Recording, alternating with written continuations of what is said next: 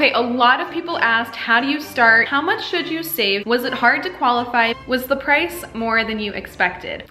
So basically, here's how I bought a house.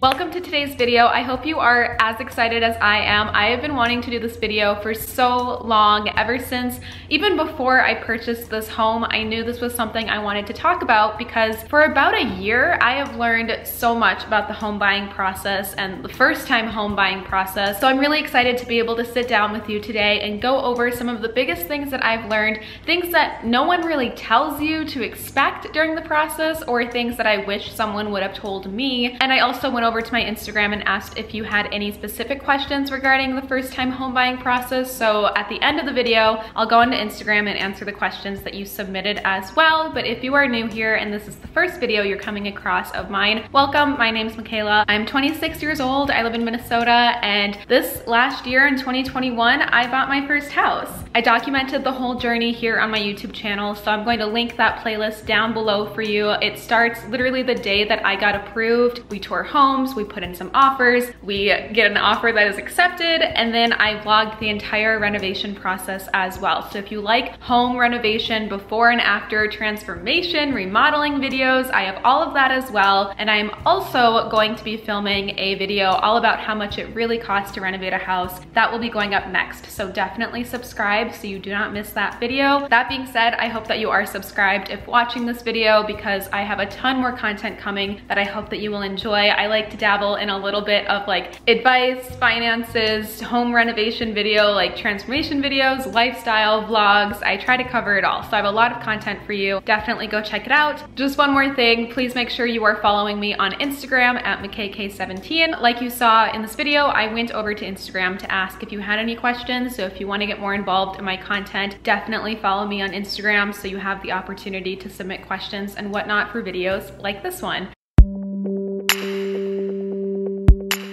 I was living in an apartment for 3 years, and I primarily spent those years building my financial stability, saving, and diving into the home buying process, which was definitely swifter than expected given that we were in the middle of a pandemic. Not to mention that the market has been crazy. The home buying process seems a little bit contradictory to me because it definitely takes a long time and you need to be patient and start sooner than expected.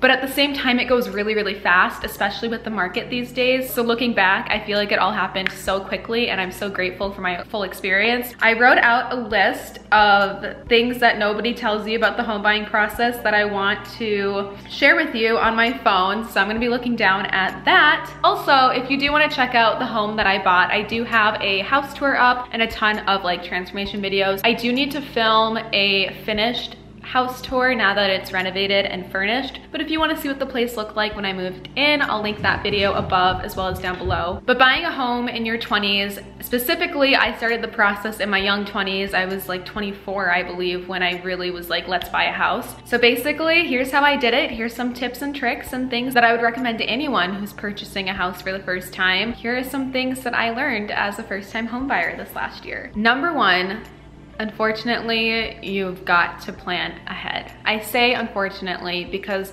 sometimes it's really tricky not to have that instant gratification or want something so badly but know that you have to wait, or know that you have to save up or build up high credit for whatever factors. You know, it's not something that happens overnight, and perhaps you're not in the happiest living situation. I know personally, I was living in an apartment that was managed by my ex-boyfriend. Yeah, I don't know if I recommend dating a landlord, but after 3 years of living in that complex, I was ready for change. I was ready to move out and move on. I just had to be very patient and focus on what was in my control. And what was in my control was earning money, saving that money, building a higher credit score, and really prepping and planning to purchase that house when the time was right. I do have a full video on how to have like the highest credit score ever when you're in your young 20s, because this was probably the thing that patiently took the longest. And before you apply to be approved for a mortgage, you want to make sure that that credit score is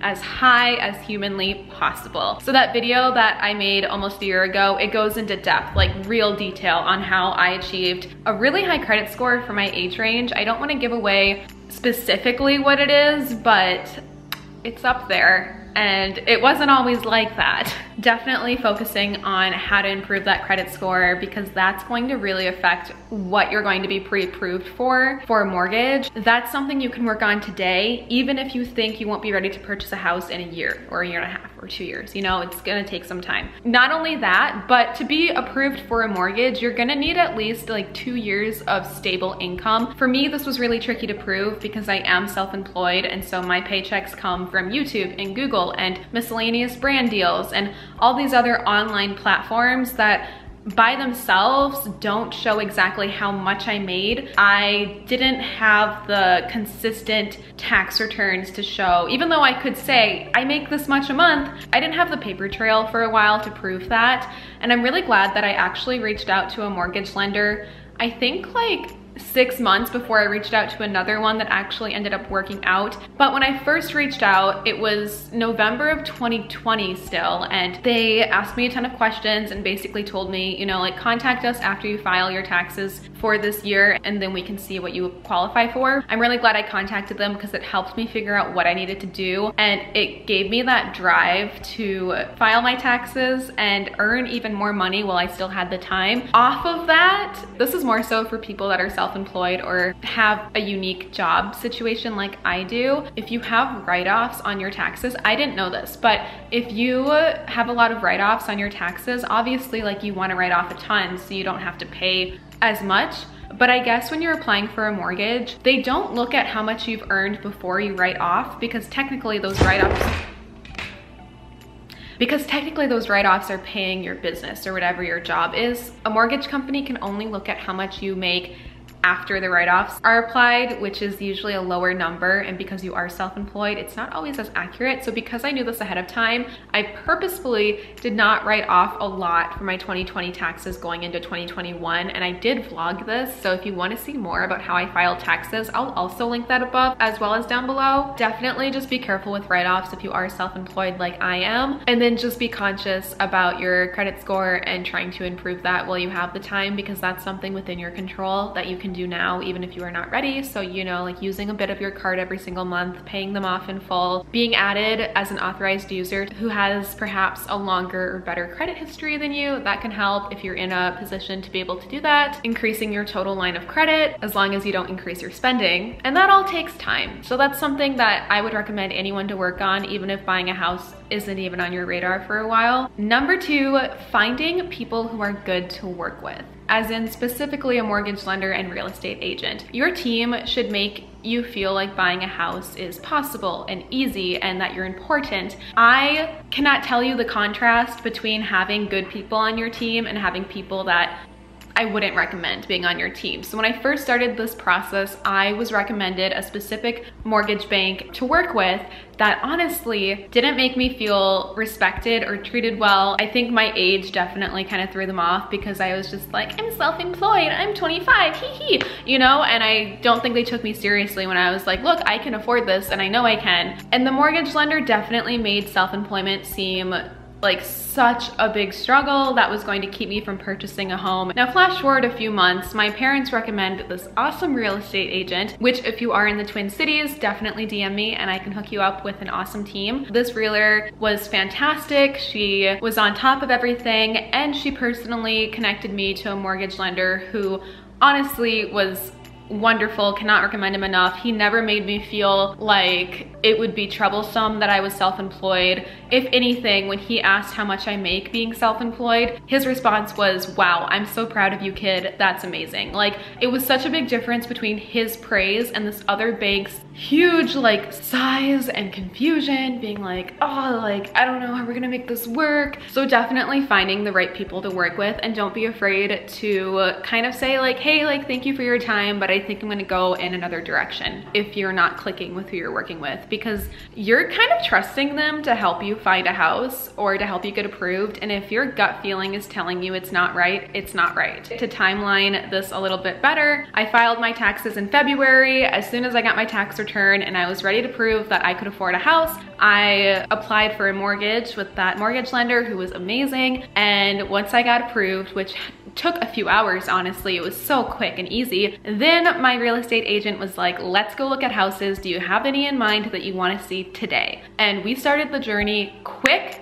And honestly, I think it was just a month of looking at houses before I closed and actually got this house, which was amazing. Like, it literally took only a month. And I have the vlogs, like I said, of that whole journey. But once I was at the house touring process and looking at homes, my next tip of advice is to not tour houses that you know aren't the one. I cannot tell you how many houses I looked at on Zillow, how many houses my real estate agent sent me, and you know based on images alone whether or not you're vibing with the place. There were definitely some houses that I toured where even before I went, I kind of knew that I probably wouldn't put an offer in. I tried not to waste anybody's time. I didn't want to drive out to a place if I knew it wasn't the one. And you know, sometimes you really can't tell based on images alone. But I would say if based on the photos alone, you're already thinking this could be the one, if you're not thinking that, don't go look at it because it's probably not. And there were definitely some showings that I went to where I knew I probably wouldn't like it. And big surprise, I didn't like it when I saw it in person either. And going off of that, number 4, when you know, you know. This is what my real estate agent told me a lot. Whenever we'd look at houses, she'd be like, it's okay. Like, when you know, you know. Like, don't worry, don't feel bad if this isn't it, because when you walk in, you're gonna know. And I've heard that so many times, and you think, okay, sure, whatever, like that won't happen to me probably. But I'm telling you, as soon as I saw this listing on Zillow alone, I felt like a weird pull to it. And I'll be honest, the house that I chose was not the house that I described to my realtor. It didn't have everything that I told her I wanted. It was in a very different price range than I expected, but I saw it online and I just knew it was mine. I know not everyone believes in this, but if you do, listen to the universe, listen to the signs around you, listen to your gut or your intuition. When I toured this house for the first time, the whole drive over, it was raining. As soon as I entered this specific like city that I'm in, the storm cleared up, the clouds parted, the sun came out, there was a rainbow.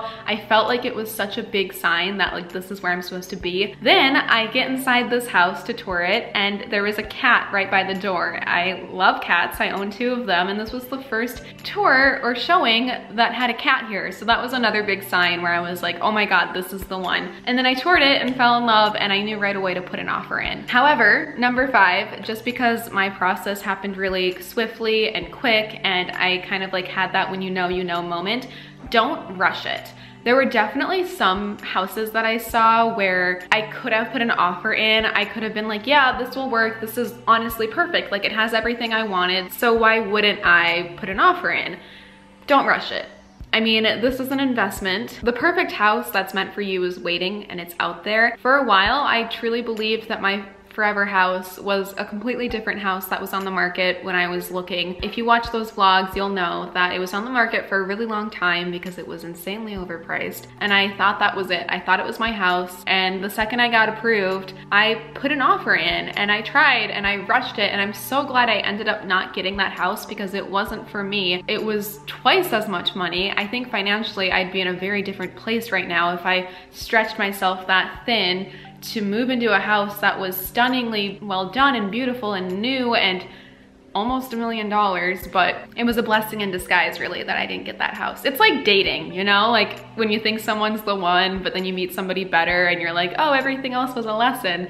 I don't know. Number 6, this has to do specifically with an inspection. So when I put an offer in on this house, it was a non-contingent offer, meaning that I did want an inspection done, but it didn't matter what the inspection said. Like, I would still purchase the house. We did this because the market was pretty crazy. Homeowners are gonna take the best offer. So if someone has a contingent offer where it's like, yeah, we'll buy the house, but if something's wrong with it and the inspection comes back poorly, we're gonna back out. So we did it in a way where I was locked in, which is what I wanted. However, when you get an inspection, you have the option of also paying for a radon test, which basically is like a chemical that comes up through the cement or bottom of older homes, and this is a risk of hazardous air or gas or chemicals.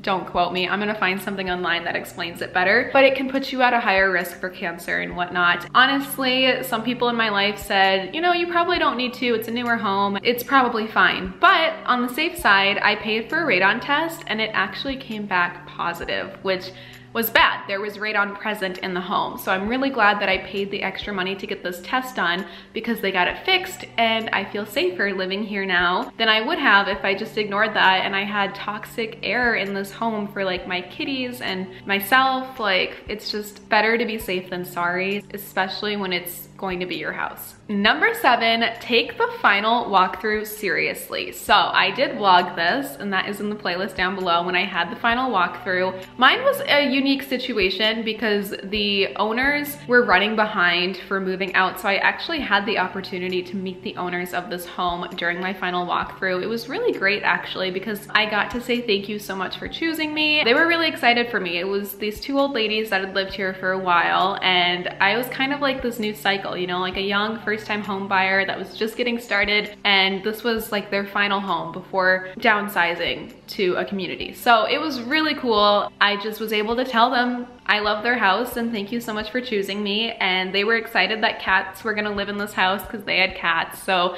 it was a cool experience, but because they were present and there was so much chaos going on while they were moving out and movers were here, my realtor and I kind of just quickly walked through the house. Everything looked fine, and honestly the final walkthrough wouldn't have changed anything. I was getting the keys in just a few hours myself, but after I got the keys and I was settling in, I started to notice some stuff literally the next day that I didn't notice during the final walkthrough. Like, one of the recessed light bulbs in the ceiling fell out and was just dangling, and they're high ceilings. The light fixture above me was dangling. The sliding door in the sunroom didn't have a functional lock, so I couldn't lock the sliding door. And the key to the front door was sticky and didn't always work, so I had to enter through the garage only. So definitely don't be afraid to like test all the nooks and crannies during that final walkthrough. My mom told me that when she moved into what was my childhood home back in the 90s, they didn't run all of the appliances, and then when they moved in, learned that the washer didn't work and there were all these little like things that didn't work about the house. So take the final walkthrough seriously, and overall biggest tip is to work. Are you serious? And overall, my biggest tip is just to work hard and be patient, focus on what's within your own control, but also dream and manifest it. I firmly believe I manifested this house, and if you followed my content, you saw how much I worked on manifesting it. And the thing about manifesting is you don't just sit back and be like, I am manifesting a mansion, and then not work for it. No, you put it out there and say, I am manifesting like a mansion, and then you act the way that somebody who lives in a mansion or purchases one would act. And you work hard and you earn a lot of money. You save that money and you apply what needs to be applied to also manifest it, if that makes sense. So it's a balance between working hard and believing that you can achieve it. Let's get into the questions that you sent over on Instagram, because there were a lot of really good ones that I'm glad you asked. And I did just post this story last night, so I'm sorry if you submitted a... My cats.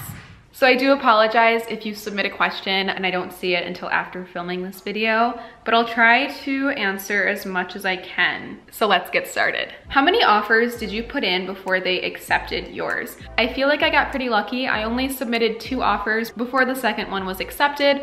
I put an offer in sort of as a backup offer for a deal that was already in contract, so it was kind of unfair. It was the house that I wanted for so long, and then as soon as I was approved, somebody else's offer was submitted and accepted, so we put in a backup offer if they backed out for any reason, which they didn't. And then I put in an offer on this house and I got very lucky. That's why I firmly believe it was meant to be, and I knew that this house was meant to be mine because they made us wait like 3 or 4 days after submitting the offer. Like, they left it open for more offers. However, I was the first offer that went in, and I went in honestly just at asking price, but I offered a pretty high amount of earnest money and was non-contingent to the inspection. Yeah, it was kind of like a, let's just go in at offering price, see what happens. But I think there was a detail in my offer saying that if anybody else put in a higher price, we would match it or go X amount over. I had a really great realtor that wrote up an awesome deal for me. It was pretty nice because the owners of this house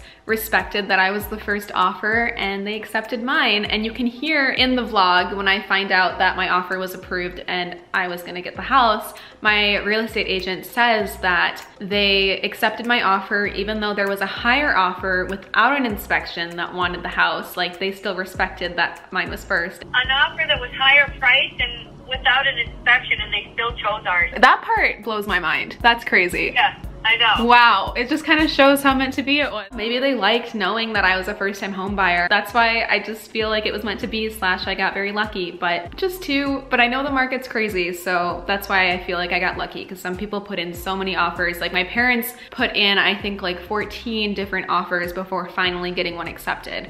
So it can take a while. Okay, a lot of people asked, how do you start? How can I get started? What is the first step? The first step is getting pre-approved for a mortgage. Without this, you won't be able to work with a real estate agent. You won't be able to tour. No agent's going to work with you if you aren't already pre-approved, because you don't even know if you can afford a house, you know? So the first step would be to contact a mortgage lender, find a bank. You can Google some that are in your area or some that people recommend, ask around. If you're in my area, I can recommend an awesome mortgage lender to you. Definitely reach out to a bank and just ask, like, hey, I think I want to buy a house. What can I afford? You'll fill out this application. They'll look at your income and your tax returns, and they'll ask how much money you're able to put down or how much you have set aside, and they'll be able to tell you the range of what price you'll be able to afford for a house. Once you're approved, then you can work with a realtor and start looking at houses. That would be the first active step to the process. The first more passive step would be to save and have that consistent history of income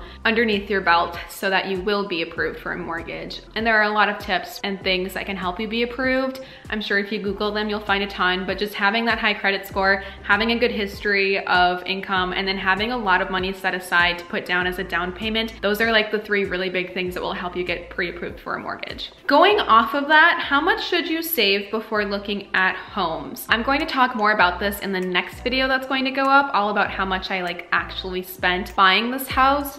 But I would say just save as much as you can, and then once you hit a milestone where you feel like, ooh, this might be a good down payment, or I feel like I've saved enough, then try to get pre-approved for a mortgage. It will just range on so many factors. You know, are you buying a house by yourself or do you have a partner? And the amount that you can put down kind of just affects the loan that you're applying for, because it'll help you get a better loan if you put more money down up front. Personally, I set aside $150K before applying for a mortgage and getting approved, and this gave me a pretty comfortable range of houses that I could afford. I would recommend aiming for 100K, but maybe starting to reach out and talk to some people in finance once you hit 50K. It's just so specific to your situation and your job and your income and your household. If you have a partner or someone that you're purchasing a house with, if you are selling a house and purchasing another one, and that equity, there's a lot. But that's personally what I did. Was it hard to qualify being self-employed? Oh my God, so hard. And I do talk about this a little bit in this video, but it's just so much harder for a bank to honestly take you seriously, especially if they don't have any experience with self-employed clients, or just are maybe a little bit more traditional and older minded. And that was kind of my first experience with that bank that I ended up not going with, because they totally made it seem like it would be impossible for me to be approved, even though I was making a lot of money at the time and could afford a pretty comfortable home. And then when I went to the right bank and they made it so easy, the hard thing about being self-employed was that I just had to prove that I was actually earning the money I was claiming I was earning. I had to send in so many more bank statements and pay stubs, history of YouTube and Google and brand deals and PayPal. I had to download a lot of invoices from how I was getting paid through PayPal, Venmo, Cash App, all my bank accounts, to show the consistency of how much money was going in and the flow of that, because I don't have an employer or pay stubs to prove that. But I had a mortgage lender that really believed in me and made it so easy. I mean, it's a win for the bank too. They want to work with you because then they're making money by the interest that you'd be paying in that loan. So don't let anyone make you feel like it's difficult, because it should be easy. When did you know it was the right time?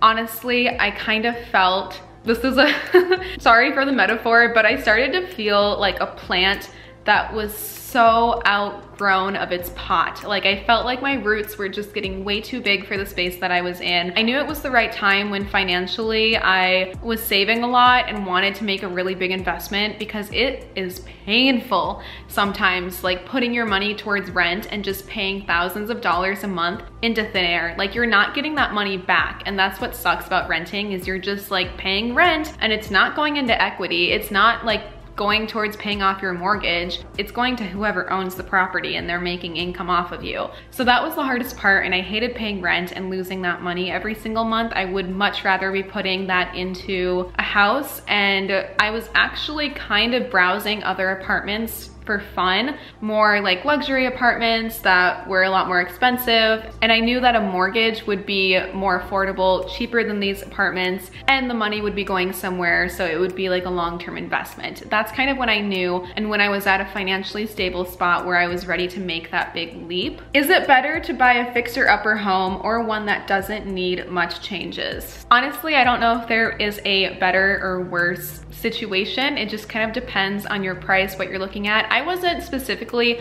hoping for a fixer-upper, and I don't consider mine to be a fixer-upper. I know that I made a lot of renovation changes, but it's not like it was in a horrible state before. It was just a bit outdated and not the style that I was going for. I was originally just looking at newer homes that didn't need any renovations, but they were so much more expensive and definitely at like the end of what I could afford. So my mortgage would have been like 4 times as much than what this one currently is. And I'm so glad that I went with a more fixer-upper home than an expensive one, because the mortgage is so much more affordable. It's honestly cheaper than most rent prices in my area, and I was able to renovate everything quickly. But again, no one is forcing you to do that quickly, so you can kind of budget out what you want to renovate, and it's more fun. If you enjoy like home renovation content, I totally love the idea of purchasing a fixer-upper and fixing it and either living in it or selling it or renting it out. Like, there's so much more pride that goes into a house that you fixed up, to be like, yeah, I did that. Like, I put in